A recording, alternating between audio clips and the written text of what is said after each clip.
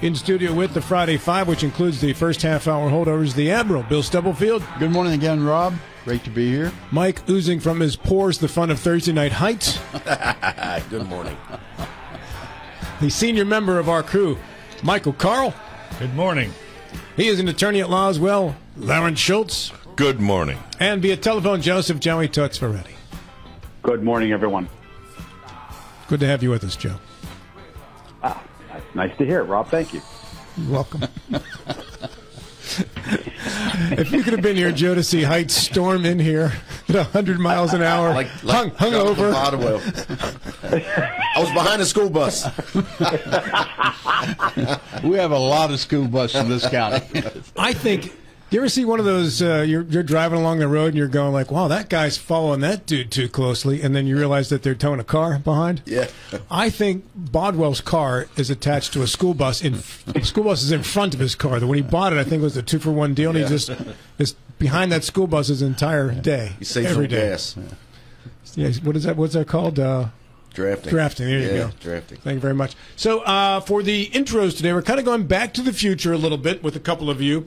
I have to admit, I didn't know the mood Height was in when I wrote this, so I'm not really sure exactly how his intro is going to be perceived. But I'm willing to roll the dice. Because with a guy's wearing a hat like that, how bad can he hurt you? Right? All right, but before we get to that, I think we're starting with Larry Schultz here today. And for that, we also go back to the future a little bit.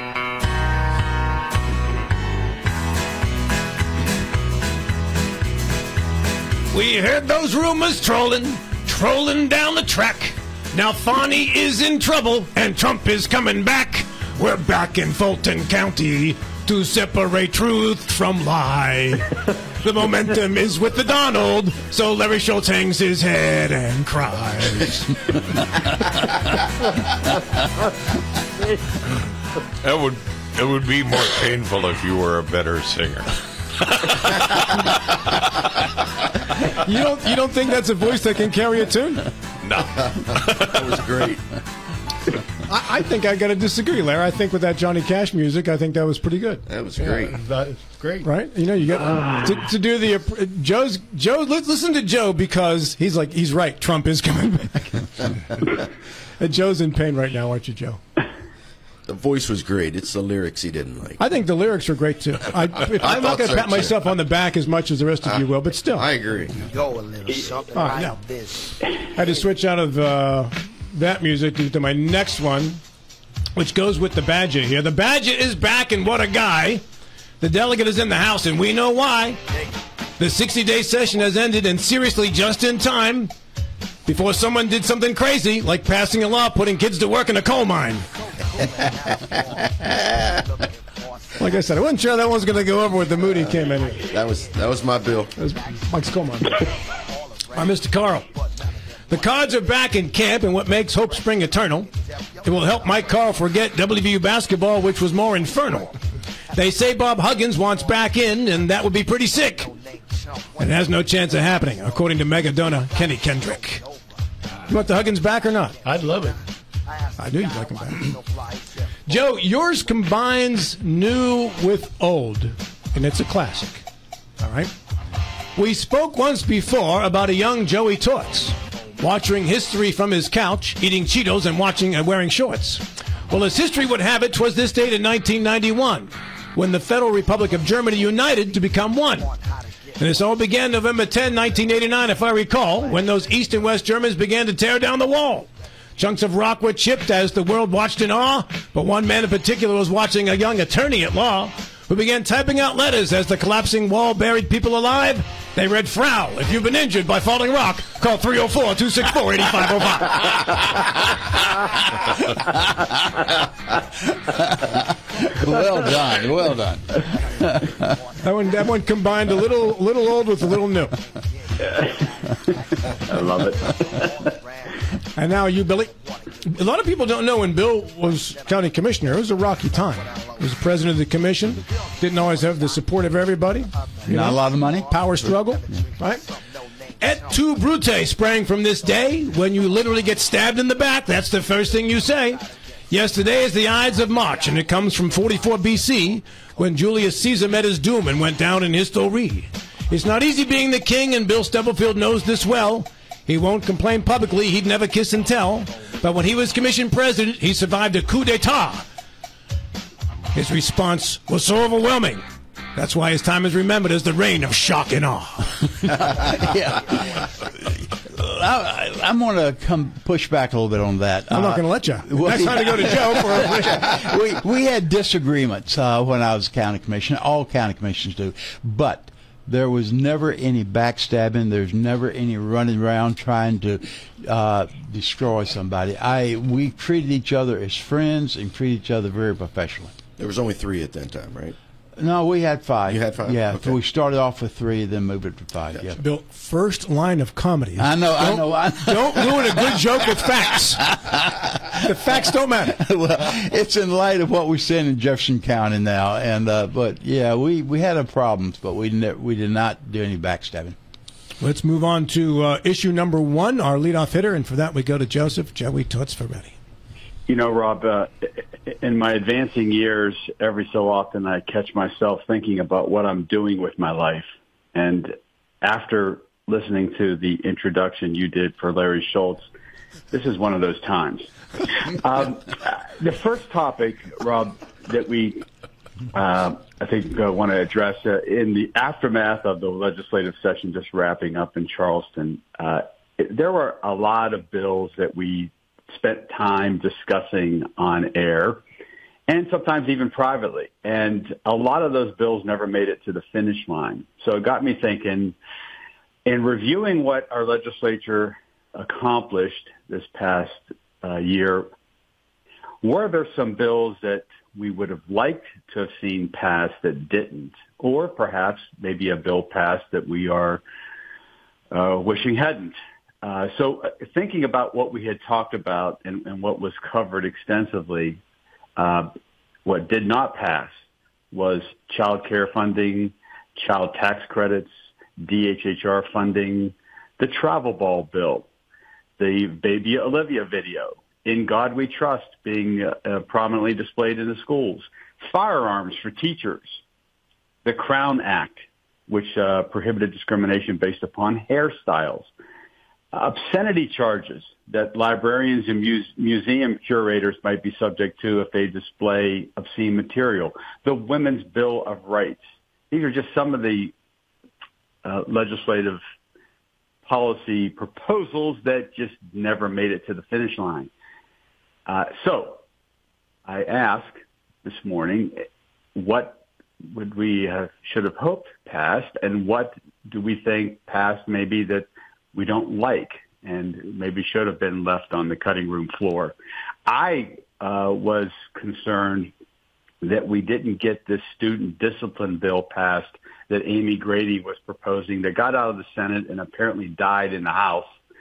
I thought that some clarification for teachers as to how to deal with unruly students who are prohibiting other students from learning in a classroom setting, I thought that that might have been a worthwhile endeavor for the legislature to tackle, but sadly that didn't go anywhere. So I'm interested in what the other panelists have to think, or what they think and what they have to say, except for Mike Haidt, who I cannot take seriously with that stupid hat on his head. That's just a mean attack. It's a terribly mean attack. You're an anti-hatter. I will not tolerate anti-hatness. He's anti-St. Patrick. What is that? Mr. Stubblefield, you lead off with the answers here, sir. Yeah, Joe, the one that comes to mind that I wish had passed was the school resource officer, the SROs. $25 million, I think it was priced out at, and that was the reason given that it did not go forward. I think this is a small amount to pay for the safety of our school children. As John Doyle would say, that training the teacher has its own risk. That John would argue that you cannot get enough training to have someone effective to protect our children. SROs could do that. SROs at every school, in my view, would be the first avenue of hardening our schools to the point that reduce the risk of what we've seen in other states. So that's my one wish that I wish I had passed. Michael Carl. Well, and I wasn't that aware of that bill and what was behind it, but I pretty much agree with what Bill said. The big thing that I was disappointed didn't happen was a further refinement of the overall state tax reform, and there were little picks here and there and different things, and Social Security, personal property tax. Yeah, but I believe Rob's right. With the rebate, that essentially, in a backdoor way, eliminates that. I don't like the way it does it. I would be in favor of running that again as a referendum and changing the Constitution. Well, yeah, and that's really what I'm calling. Because we're just causing work to give a rebate. That seems ridiculous. Yeah, we need a better way to achieve that relief. That has to be done by referendum, though, does it not? Well, yeah. Yeah. And it got voted down. And it got voted down almost purely, because of the effort of our governor, politically. But if they had put in there that there shall be, reimbursement from the state to the counties for the loss, the change, the reduction of the revenue, they would have passed. It would have had to pass. Mr. Schultz. Yeah, I would go back to the lack of any real effort to move things forward with child welfare, public education, and specifically higher public ed. There are real problems at WVU. I've spoken to a couple of people in a couple of the professional schools that have seen their faculty, with the same number of students they had last year, drop by a third, with people resigning and the cuts to some faculty things, and then other people on the faculty looking at it and saying, oh, I'm going to be next, so goodbye. I'm going to look for another job and just leave. And, I think at WVU Law School, the numbers went from 29 faculty members to currently 18 for the same number of students. You are not going to get the same quality of education. And WVU Law School was, it's in the middle range of law schools in the United States of America. It's not going to stay there if we don't reform this and find a way. Michael Haidt. Well, a couple of different issues. Since higher education is the last thing that was talked about, I'll say, to me, that is right-sizing higher education. It has been bloated and overfunded for a while now, and then a lot of times it's been their effort with internally to right-size their own universities. It hasn't been the legislature trying to force that on them. On the other issues, there were a lot of, we talk about a lot of bills that were going to cost money, the child care and IDD waiver and all these different things that were going to cost the state money. When that threat of a clawback came in late in the legislature, it was like we put a stop on anything that was going to cost money that hadn't already been passed. So if it had already been passed, you couldn't go back and unpass it at that point. But if it hadn't been passed at that point, it was sort of like it's off the table now. We have to figure out this clawback, this $465 million in clawback spending before we can go forward with any of these other things. And then there became this push to find money, this $465 million, and push it towards educational type things. Now we talk about SROs. I would have thought some of that money could have been pushed towards the SROs and gotten that bill passed, but there were stipulations on how money had to be spent, and I don't know if that fit in that category or not. I don't know the answer to that, and that could be possibly why that didn't pass. My thinking though, Mike, is that the SRO had already been put to bed before this clawback surfaced, at least here in Eastern Panhandle before it surfaced. And John Hardy, texted in a second ago, said the SRO $114 per student. His argument is, and my argument is, that's a fairly inexpensive amount to pay for, say, insurance. Now, it could have been associated with a clawback, but I don't believe so. I think the SRO had already been decided not to go forward before the clawback came. It's hard to tell which ones were and which ones yeah. weren't, because everything was off the table at a certain point that was going to cost money. Now, some of these other things that we had brought up and talked about, whether it's the Teachers' Bill of Rights or women's rights or whatever, a lot of those things were on the list at the very last day, and they were on the list to pass, and we just didn't get to them. There was anywhere from 20 to 40 different bills that we were looking at towards the end, and when people stand up and start talking about bills and eating up 20, 30 minutes at a time, you just run out of time, even though I think a lot of those bills would have passed if it would just been a simple vote or if we had another day. And I think some of that's because I believe we started extremely slow this year in the session. We didn't move forward very quick at all. So I don't know why we couldn't have gotten a lot of this stuff done on the front end. And it just seemed to take too long to get going. What happened to the school discipline bill, Mike? Again, I think that one would have passed if we had had more Just time. ran out of time. Yeah. Back to you, Joe. Yeah, Mike, that's an interesting comment you made about the beginning of the session, because just from reading news accounts of what was going on in Charleston, that was my sense of things, was that there wasn't a whole lot of substantive work being done at the very beginning. And I can't, maybe you can put your finger on why, but it just seems like it was a mad rush at the end. The budget was rushed through, and a lot of important bills and a lot of important goals of the legislature were unmet because of this last-minute rush. So what was going on at the beginning of the session that work wasn't getting done? Yeah, I don't know. Everybody I talked to was the same way. That, we just don't seem to be moving very fast. And I think some people thought, we had plenty of time. We're okay. And then I think that clawback really threw a wrench into everything. I think we had the budget figured out, and then all of a sudden this clawback hits, and oh crap, we don't have the budget figured out. And then there were some supplemental appropriations we had to do to figure out the budget. There was a lot of moving parts towards the end that affected the budget. Is the reason it came out as late as it did. I think it would have came out a whole lot earlier if it had not been for this huge sum of money that we had to account for. Now, there's some talk.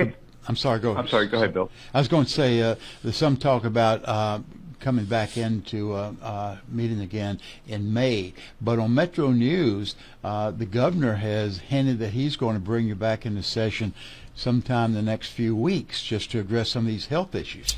Yeah, I saw that as well. I saw an article where he talked about maybe even as early as April, bringing us back for a special session, that they need to be taken care of a whole lot sooner than May, just to make sure we get it right for July 1. So what I do know, April, May, regardless, we're going back into special session to try to take care of some of these issues.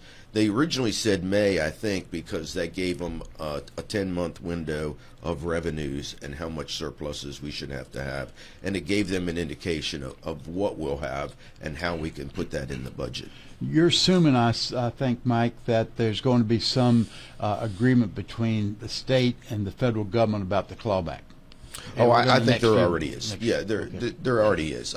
In talking to different people and people at the governor's office, their attitude was, number one, West Virginia's not writing a check back to the federal government. That's just not going to happen. So then it became a negotiation of how we're going to do this. And the federal government didn't want the money back. In their defense, they didn't want it back. They just said, you didn't spend it the way you wanted us to spend it. We're not saying it's your fault. There's 40-some other states that are in the same boat. We just want it spent. So the governor worked with them back and forth. The governor's office worked with them back and forth to say, all right, let's figure a way to do this. And that's sort of where they are right now. So I don't think that we were ever in jeopardy of having to pay it back, that we would rather put it into the schools now than give it back to the federal government, obviously. So like I say, I don't think that was ever a problem. Well, if you gave that money back, you could cut the federal deficit, the national debt, from $34.6 trillion to $34.599.5 trillion. What about that? Good math, Rob. Yeah. Is the agreement with the feds, would pay raises for the teachers become part of that equation? Yes, and I think they even took last year's pay raises as well to try to help make up that $465 million. So it was last year's, this year's, and plus a whole plethora of other things.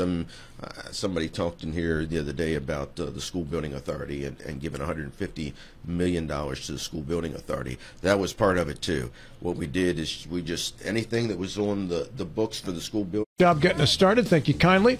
As we welcome back our Friday crew, including Joe Ferretti via telephone.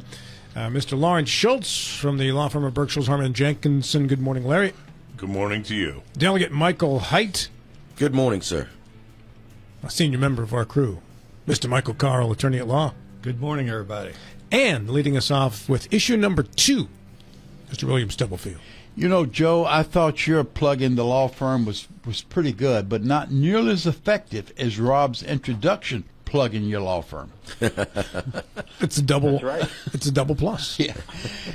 Yeah. The session, Mike asked a question. Some of the strength, I guess Joe asked the question, some of the good bills, some of the bad bills that was passed. One bill that was passed was the public broadcasting. They changed the name of the governing body. They also changed the reporting that gave more power to a cabinet, elevating the cabinet member, elevating individuals to a cabinet status that would have direct control over public broadcasting. Public broadcasting was formed back in the late 60s, early 70s as a vehicle of providing a non-commercial, objective, fairly detailed review of news. And I think by and large it's been nonpartisan. Of course, that's dependent upon your vantage point, whether it is not. But I think they've attempted to be fairly nonpartisan. An argument has been given that the government should have more control because it's state funds coming in. That's true. About 35% of the budget is from the state, about 18% of the budget from the federal. Just slightly under 50%, though, are private funded and or grants. My question to my distinguished colleagues is, are we moving in a direction that there's less independence for public broadcasting and more and a greater opportunity for a government to use public broadcasting as a mouthpiece for their interests and their concerns? Let's start first with Larry Schultz. Mr. Schultz. Yeah, I think that's a very big danger. These are supposed to be media corporations that examine facts in a nonpartisan way, put together an argument, plus or minus or in between, and put it out there so that the listener can count on, hey, this isn't whatever the advertiser's name is, as you have on regular TV, them paying to get their viewpoint aired. And, yeah, that when the government begins to control the media in a way similar to what you're talking about, we don't have I would just assume they turn it off, frankly. We don't need to spend more tax dollars to give us the government's idea of what's best for us. I just don't think that's a good idea. Let's go right to the counter with Michael Haidt. So I would agree with you, and my opinion is that they should turn it off because it is partisan, and I think that's the issue, that if it's going to be taxpayer funded, and it is as partisan as it is right now, and maybe that's not how it was originally organized, and maybe it's not supposed to be partisan, but it is. And that's unfortunate. And if it's going to have a left slant to it all the time, then it's time to defund it totally and get it out of there. And we'll just have, places like WRNR that'll give you the news. And it can be slanted left, it can be slanted right, but that's up to the individual owner. But taxpayer-funded radio should not be slanted one way or the other. And I think that was the problem, that this one was Now, putting it under the governor's office, you know, I don't agree with that either. I don't like that move. I would rather just defunded it altogether and gotten rid of public radio. How much money do they get, Mike? Do you know? No, I don't know what the exact number is. From the state, $3.9 million. It's a small amount, basically. Yeah. All right, Mr. Ferretti.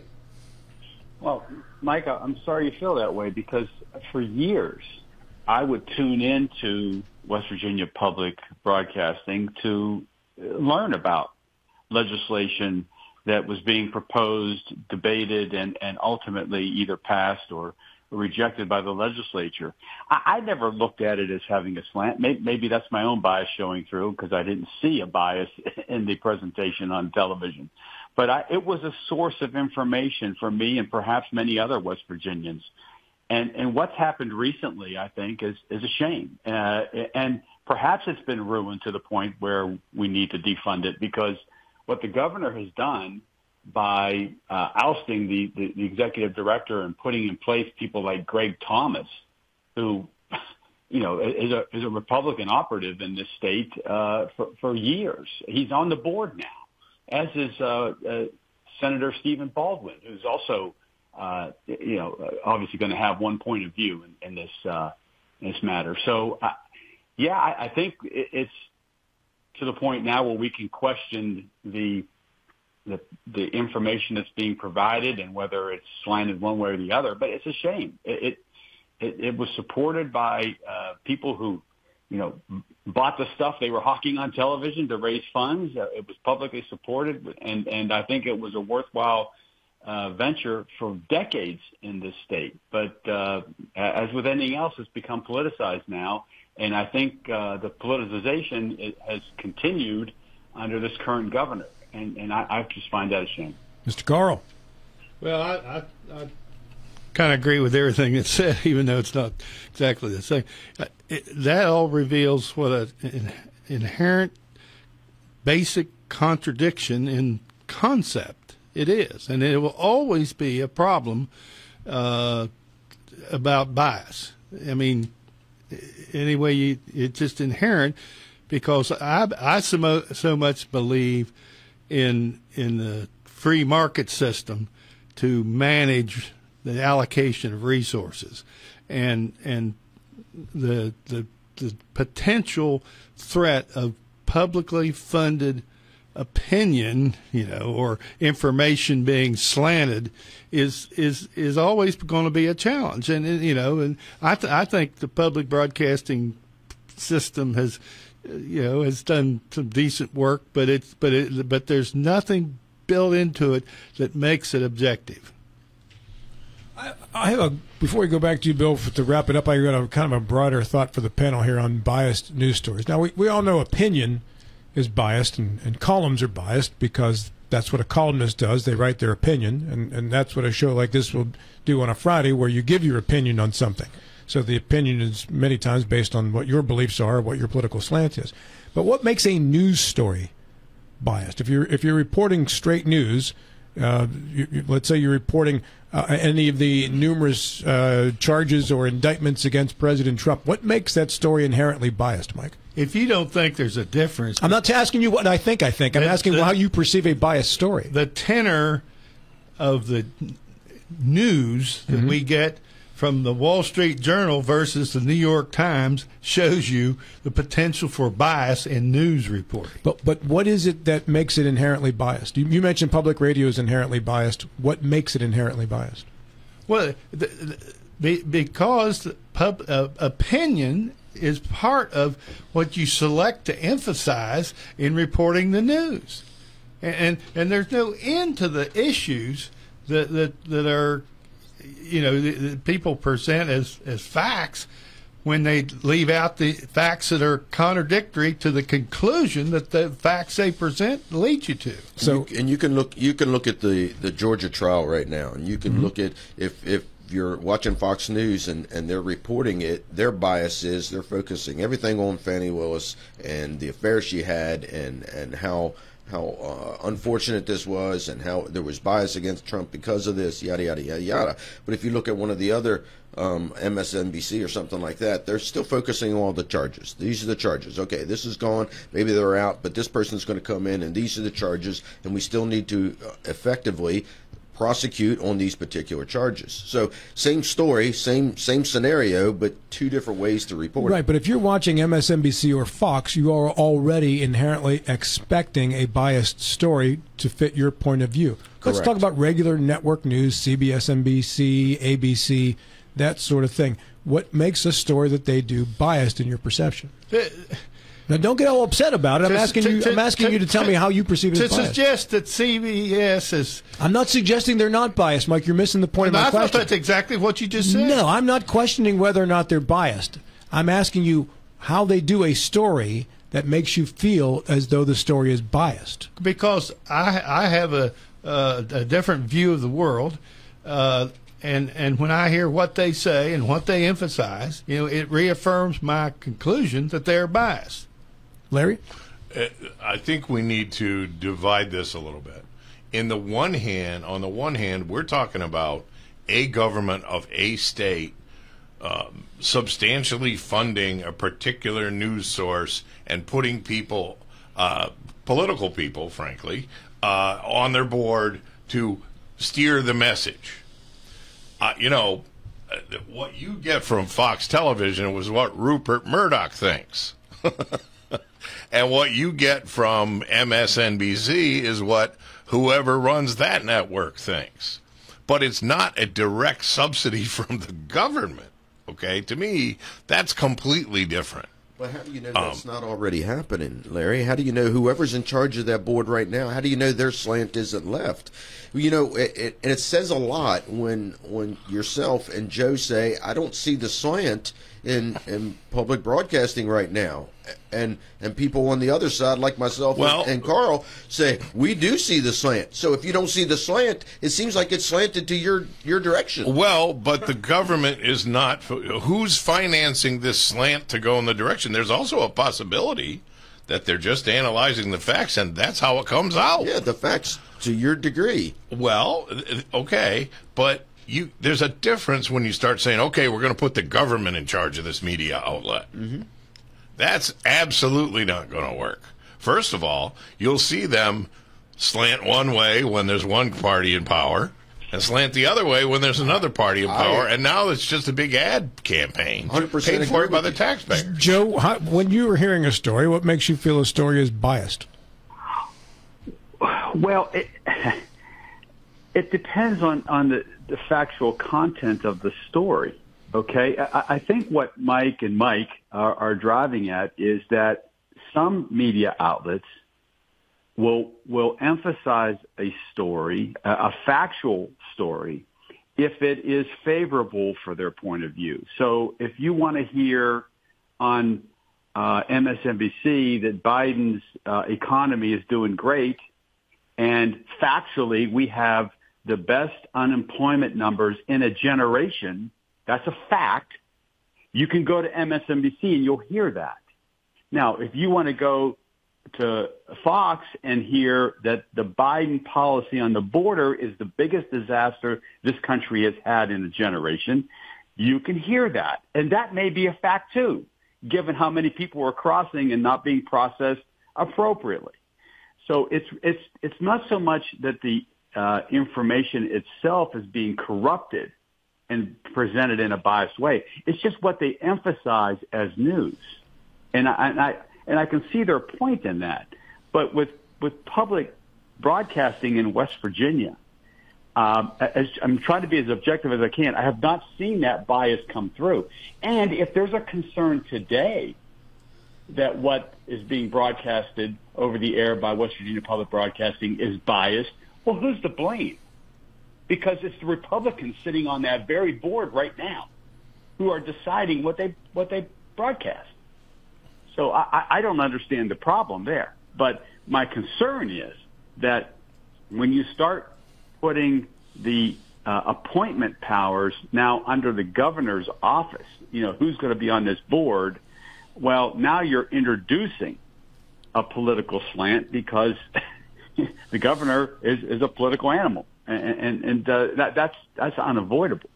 But I'm concerned that we're going to have an issue with this public broadcasting. But up until this point in time, as Mike said, I didn't see it beforehand. Maybe I was blinded by my own bias. I don't know. But if they're presenting facts, okay, here's a bill that's on the floor today, it's being debated, and we're going to have a couple legislators come on and discuss it.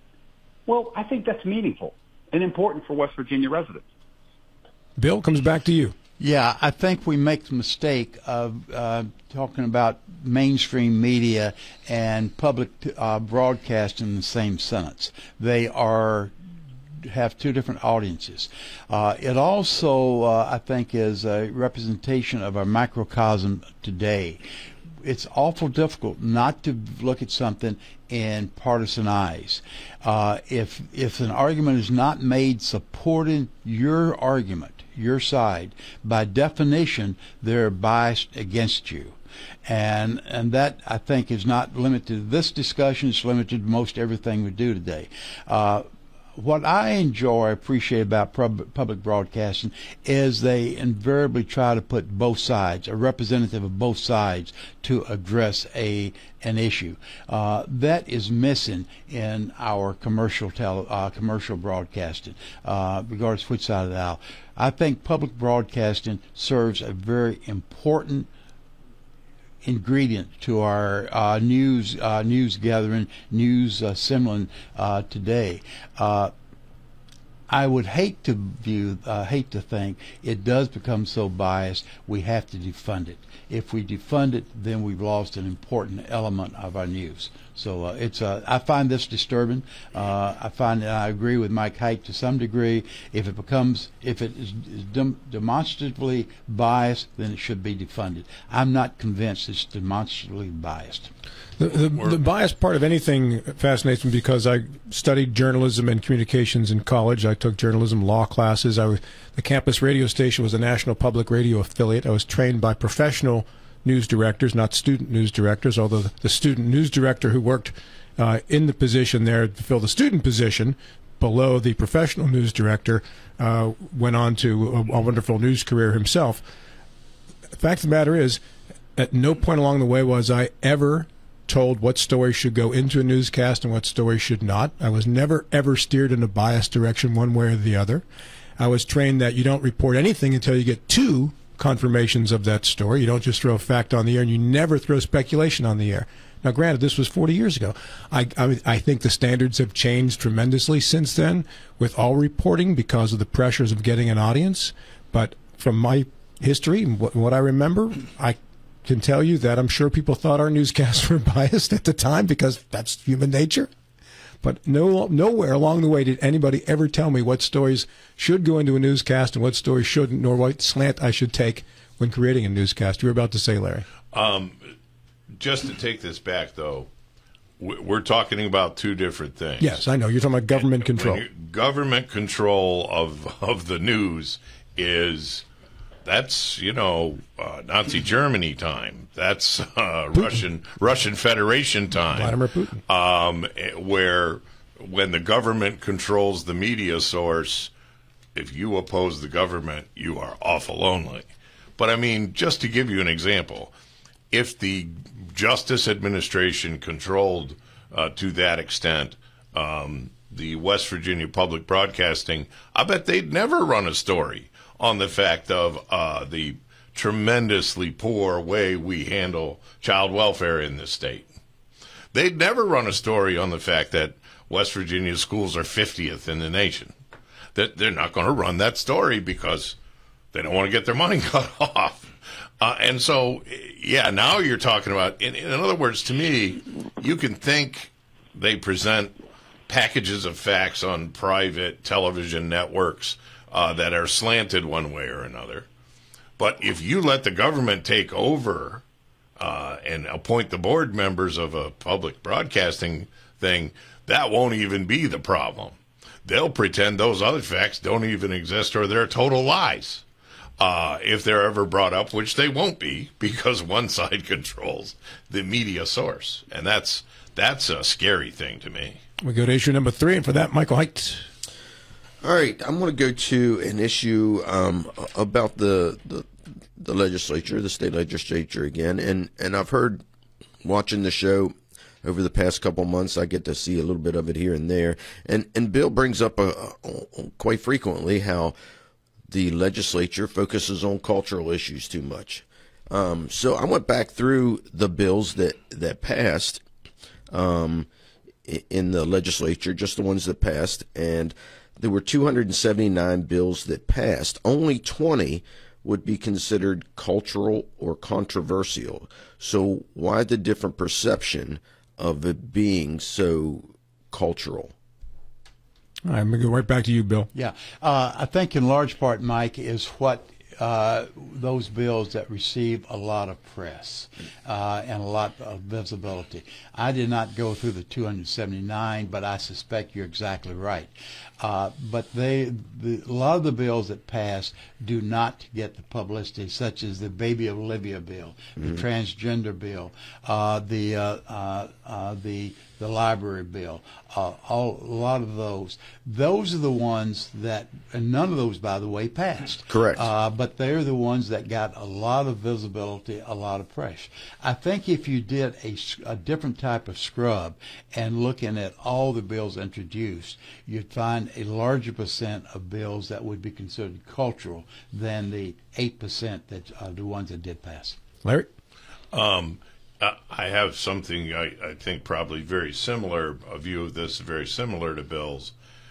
We talked a great deal about some of these cultural bills that came up, and I can't help but think the legislature spent a great deal of valuable time fighting those bills into the oblivion they deserved. The problem is, we were just talking a little while ago, it's a 60-day session or a little bit more, and you run out of time. At the end, there's a whole bunch of bills you'd like to pass you can't get to.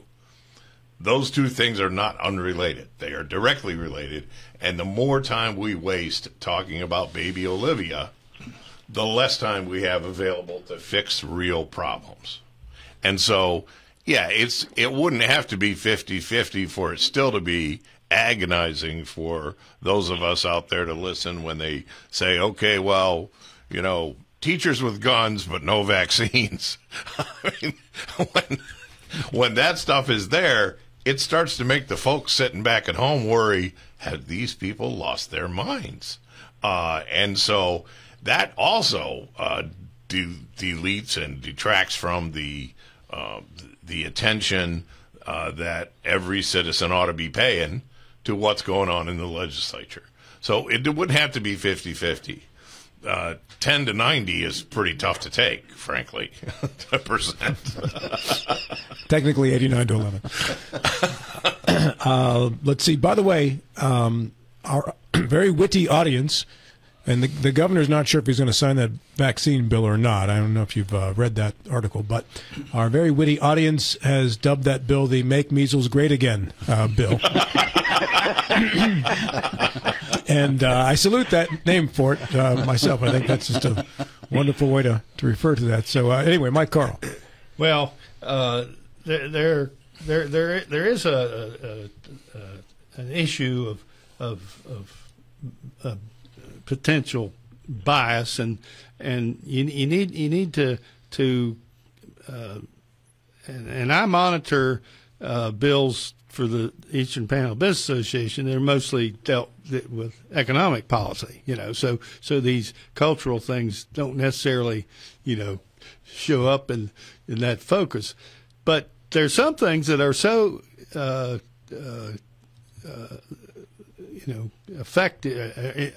impactful, I should say, on the quality of public education, that some of the bills that had to do with what the bias of the teachers union and making it clear that I won't say "In God We Trust" has to be shown everywhere, but to make sure that the teachers union bias doesn't creep into our public education system, and that can have an impact on the economy of the state, and so. But I agree with most of what's been said, that we had way too much focus this session on some of these cultural bills. Yeah, Mr. Ferretti. Well, I say this never having sat in a committee meeting or having served in the legislature, so bear with me. But I have to believe that the fact that some of these cultural bills were introduced and debated and sucked all the oxygen out of the room, especially early on in the legislative session, was a major distraction to the legislature and did not allow them to tackle some of the more important issues of the day, such as child care centers that are badly in need of funding and the child tax credit, because even the chamber is telling these folks, hey, we can't hire people because they don't have child care. That's how you're going to get more West Virginians to work, is give families the ability to have child care so that both parents in that household can get to work. They're willing and able to do it, but they don't have the ability. So I do fault perhaps the leadership in the House and Senate from not controlling things and not triple referencing these bills so they don't see the light of day and they don't suck all the oxygen out of the room. And I also fault the media, which frankly is asleep when we're debating this Baby Olivia video, and in the meantime the legislature is granting $50 million of tax relief to coal companies. That's real money that the state is sending this, and it may be good policy, I don't know, but it should be debated. And I want to know why $50 million is going to them and not to child care.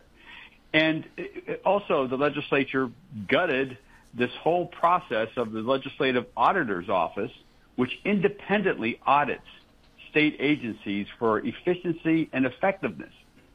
Now that's under the thumb of both the House, the Speaker of the House, and the Senate President, who are going to decide who gets audited and when, and whether those audits ever are made public. That's not good governance, but that's what the legislature accomplished.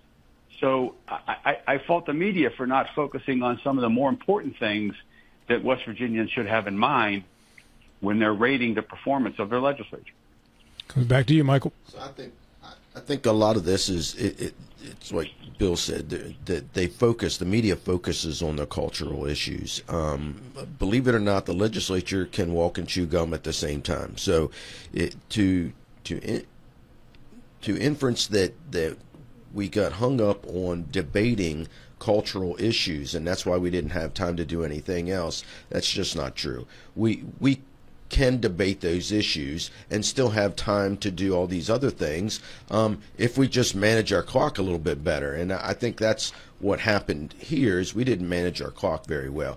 The debate about, I can tell you why Baby Olivia failed, and it was because it didn't have the support of the Republican side, and it didn't have the support of the Republican side because it was a singular business that was giving the video, and nobody wanted to put in code that a singular company can put forth a video. If there's many businesses that have similar videos about the stages of the embryo and the fetus, then we can pick from any one of them. It may have made it through, but because this focused on one, that's why it didn't make it through. Now there were some of the other ones that I fully expect to see next year, and we just ran out of time, and that's why they didn't get taken up. So we'll still have cultural issues next year. There's no doubt in my mind there will be. But believe me, there were a ton of other bills that just don't get media coverage that we got through. And Joe, you bring up the $50 million. I'm pretty sure those were the tax credits for road funding. So I see what you're saying in that regard. I think my impression of that particular bill was those tax credits were for the coal companies to come back in and fix the roads that they had been damaging. So it would be either the coal companies fixing those roads or the state having to put up the $50 million and fix those roads. Either way, it just seemed like it was a whole lot easier to have the coal companies fix them, and we'll give you $50 million in credits to fix them, rather than us having to find somebody to come in and do it ourselves. And on that note, that's the wrong one. We'll come back to that later. David Valente posted something. I'm going to read you in a moment. So on our comment section, I should say, that David Valente has posted that Judge rules Willis can stay on the Trump case. So we circle back with the fulsome prison information. How about that? That's real interesting. Yeah, you're about to say that? The issue was never anything except, does she, under Georgia law, does she have an actual conflict of interest? In other words, is she on the side of the defendant? Has she done something to demonstrate that she's on the side of the defendant? If she hasn't, then this was just all smoke and mirrors once again. Also, in regards to our bias conversation, William Whittington posted Fox and Newsmax equals facts. All others operate on what their donors or lobbyists direct.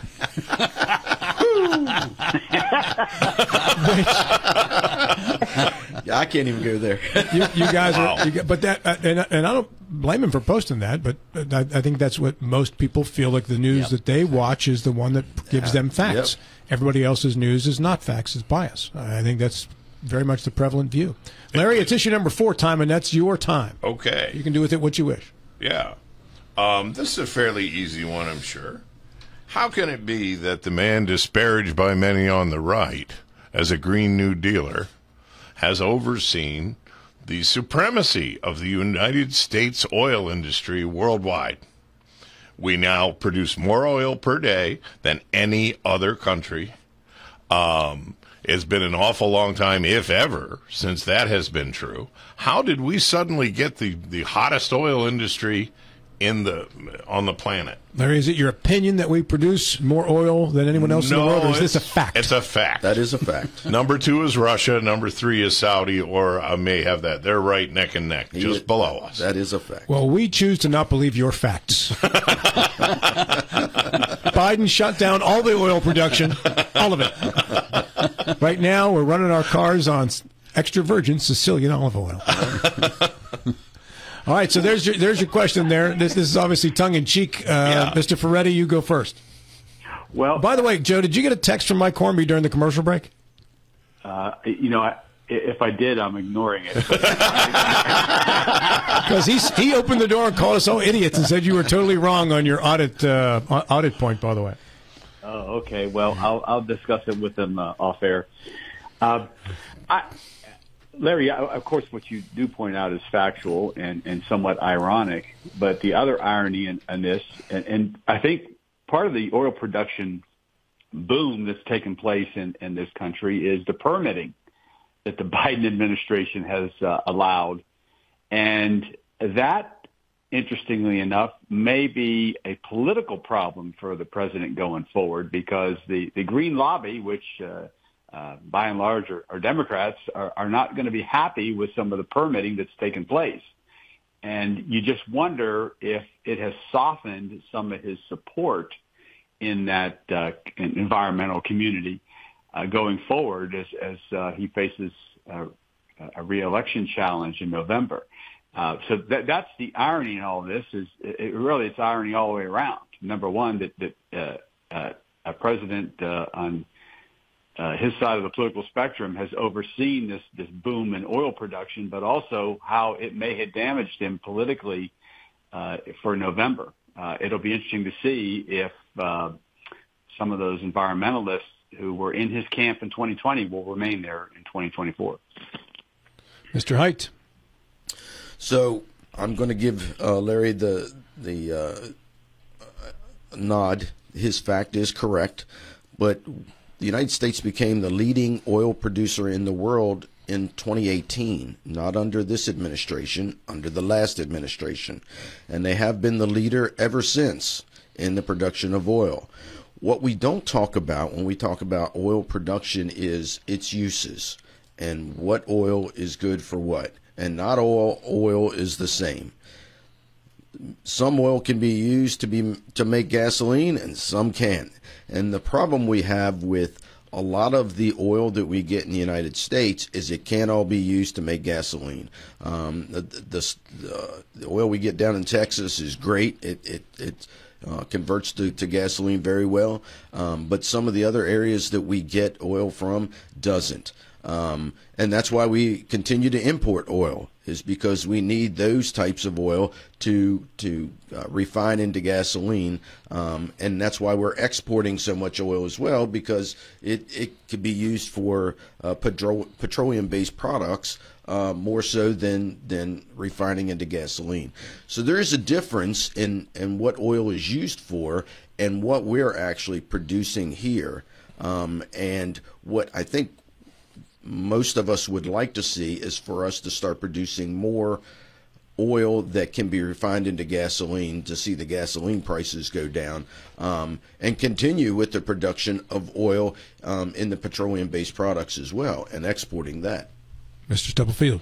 Yeah, picking up on what Mike Height said, a lot of it is the high sulfur content, which we have in the oil sands out west. This is not good for gasoline. It has other products. It also has a significant environmental impact as well. But going back to, I think, the question Larry's asked is with Biden, he's going to be criticized on both sides. I think in analysis, post-election analysis, he will have done as much to advance the alternative energy as anyone, but not nearly as far as what the progressives want him to do. So he's angered the progressives not going far enough. He's angered the more conservative by going too far. It is a delicate balance. I think he's going to get credit in the future for doing both, for advancing the alternative energies, but has not fatally crippling our current energy sources, which people have accused him of doing, but he's not coming anywhere close to crippling it. Mr. Carl. Well, I think it's interesting because clearly Biden and the administration, their spokespersons, are manipulating dishonestly the economic trend in the transition from Trump to Biden.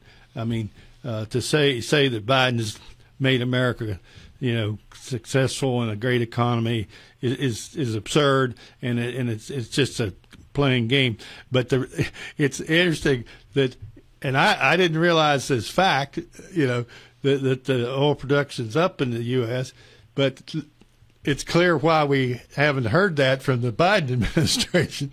It is one of the things that maybe legitimately, one of the few things legitimately he can brag about, because he certainly has said everything you can say to deter oil production in America, and he promised to do that, and that it's despite his signals to the environmental psychos, it's still going up. Tells you a lot about the free enterprise system and nothing about Joe Biden's leadership.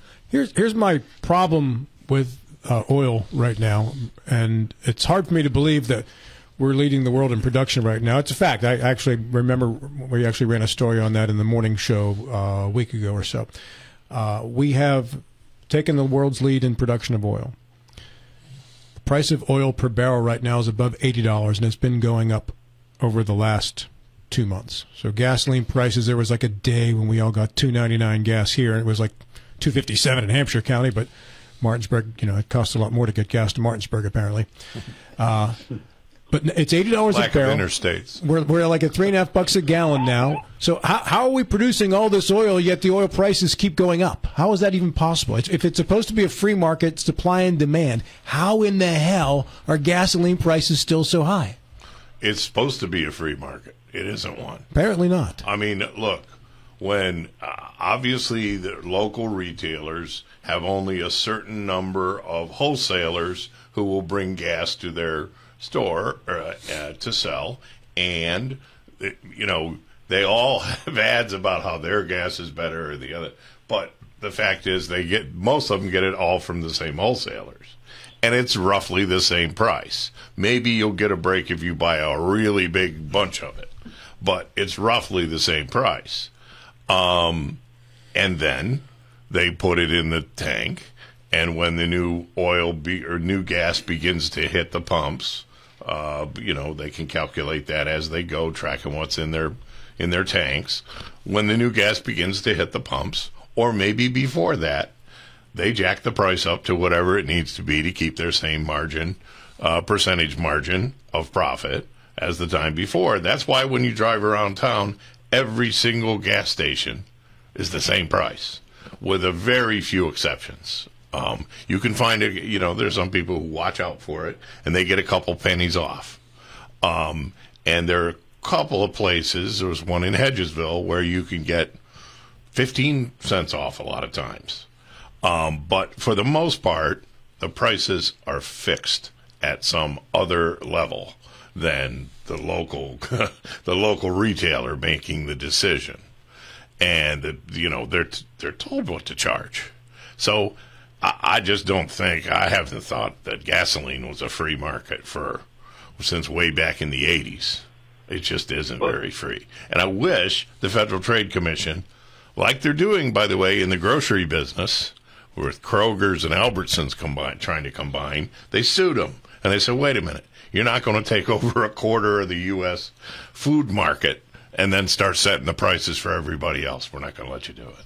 Hey, we have to get to the final issue of the day with that. Michael Carl. Oh, I wanted to comment on that. Do what you want. It's your time. Okay. If there's not competition at the retail level in gasoline sales, why do they put such big numbers showing their prices? But I'll go on to something else. It's your clock, sir. Use it as you will. Okay, I'll be real quick. The public policy concerns about TikTok and AI are legitimate. I'm suggesting that they are, and my concern is that unlike every other thing where you receive information and you give information, this is so separated from credibility and confirmability that's why I think those concerns are legitimate, and that's why I think the proposal to ban it if they don't sell it, because we cannot be subject to that kind of power and influence over the minds of our people, particularly our young people, that's controlled by the Chinese communists. So ban TikTok. Or make them sell it and make them sell it and so make it so it's independent. Yes. All right, Joe Ferretti, got a minute. Well, I hope that former President Trump's listening, Mike, because he recently come out against the notion of Congress banning TikTok. I agree with you, Mike. I don't like the fact that the Chinese government, which owns basically ByteDance, which owns TikTok, is able to mine our data and also put out information that could be less than informative for the American citizens. And TikTok is such a popular social media site. I have to believe that the danger is real, and I think the congressional action is warranted. The other issue you raised about AI, all you have to know is that the developers of AI testified before Congress about 6 months ago about the dangers, begging Congress to regulate it. They haven't done anything yet. I hope they get on that too. Mike Height? Yeah, I'd have to agree. I would ban TikTok regardless of what Trump says, as long as it is affiliated with the communist government of China. We don't need it here in the United States. And as far as AI is going to be a problem, and we better get a hold of it now. I know that the West Virginia legislature created a new committee just this year to take on the issues of AI and study that and try to come up with legislation to help curb the progress of AI, and it could get out of hand really quick. So I'm hoping that ban it. I don't know that you can ban it, but it needs to be regulated heavily. Admiral. Yeah, TikTok is static. It's fairly easy to manage, control. I agree that it should probably be disbanded. AI is a different kettle of fish altogether. It's an emergent technology. It's changing so fast. It's going to be awful difficult to understand it well enough to put regulations in place. But we've got to do something. It presents not only a phenomenal advantage to the country, there are tremendous risks involved as well. Lawrence. Yes. AI in particular is going to be hard to control. TikTok, that seems like a no-brainer to me to get that out of the hands of the Chinese Communist Party. But AI, one of the problems is when I was a kid growing up, if you saw a video that said live and there was a guy talking on TV, you knew he said those words. Yeah. That's just not true anymore. And that's kind of scary because it could be anything. It could be anything. We've all seen Terminator and iRobot. How come we're not listening? I mean, iRobot is, but you can see that happening. Yeah, but Mike, there are so many advantages to AI. And there are risks involved as well. At this point in time, trying to differentiate between the two is more than a trivial intellectual process. It is very, very difficult. I agree. Back to you, Michael. Carl. Well, let me say, if I thought Donald Trump didn't understand the risk of AI particularly, or even TikTok, I would vote against him. You know, the Chinese government puts. Go ahead. Against Biden? No, Trump. Trump, yes. I know. But would you vote against Trump in favor of Biden? I'd hope for a third-party candidate, or say vote no for U.S. president. But Trump will never ever do the wrong thing on this issue. I'm convinced. And crazy statements he makes just to push back or be different, I write that off completely. So you choose to believe the facts you choose to believe is what you're saying. I choose to believe what I know and what I have always felt about Donald Trump based on observing his conduct as President of the United States. Hey, we've got final thoughts coming up, 8 seconds apiece. Get them ready. Larry's snoring. We're back after this.